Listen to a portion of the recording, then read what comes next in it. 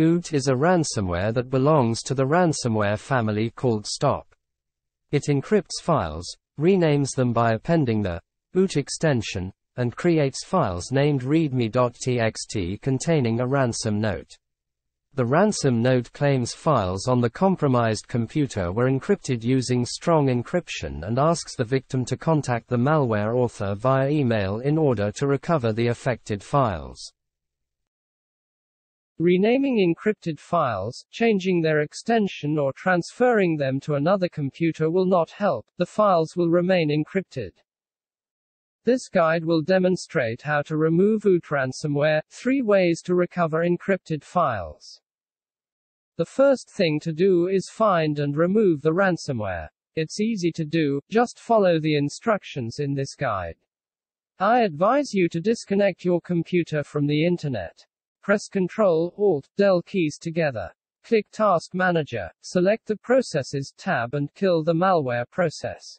To find a ransomware-related process, pay attention to the process icon and its name.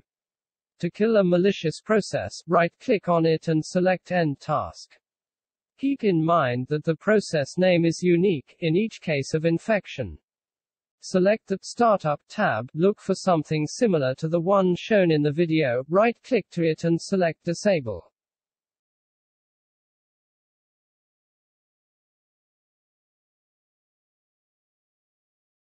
Type Task Scheduler in the search bar. Click Task Scheduler app in the search results. Click Task Scheduler Library in the left panel. On the right panel, right-click to Time Trigger Task and select Delete.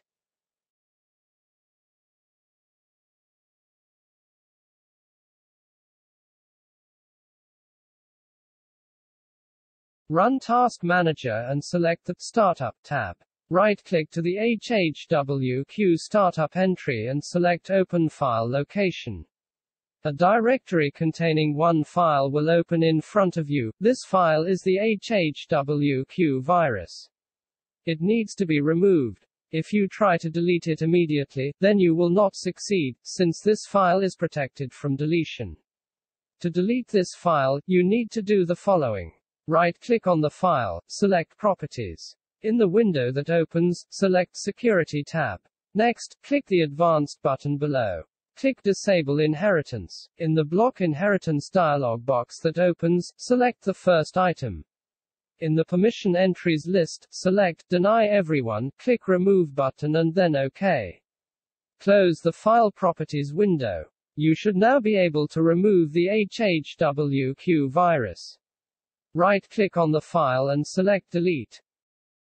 To recover encrypted files you will need several free utilities. We recommend downloading them to a USB stick. Link to programs in the video description. Decrypt STOPDJVU is a free software that can decrypt files that were encrypted with an offline key. Unfortunately, files encrypted with an online key cannot be decrypted. In this case, I'm trying to decrypt files encrypted with an offline key, and although this fails, decryption may be possible in the future. If the decryptor did not help you decrypt the files, then this does not mean that there is no more hope.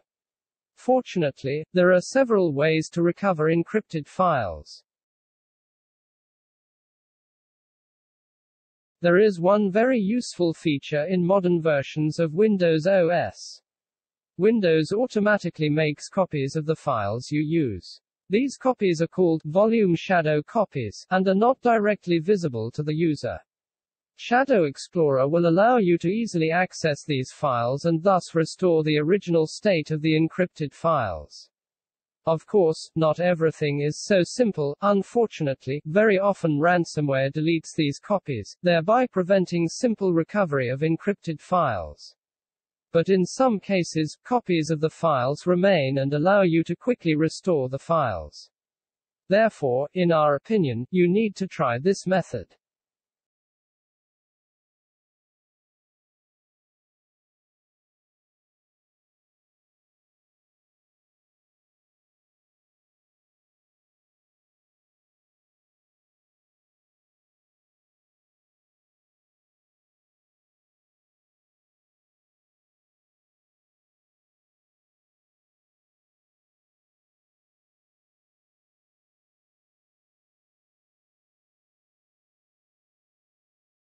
Another very good way to recover encrypted files is to use a tool that finds and recovers deleted files. We recommend using PhotoRec. This is one of the few programs that allows you to do this for free. The reason that you can recover encrypted files using this method is simple. When you or any program, including ransomware, deletes a file, this file is not deleted. Windows marks it as deleted and hides it.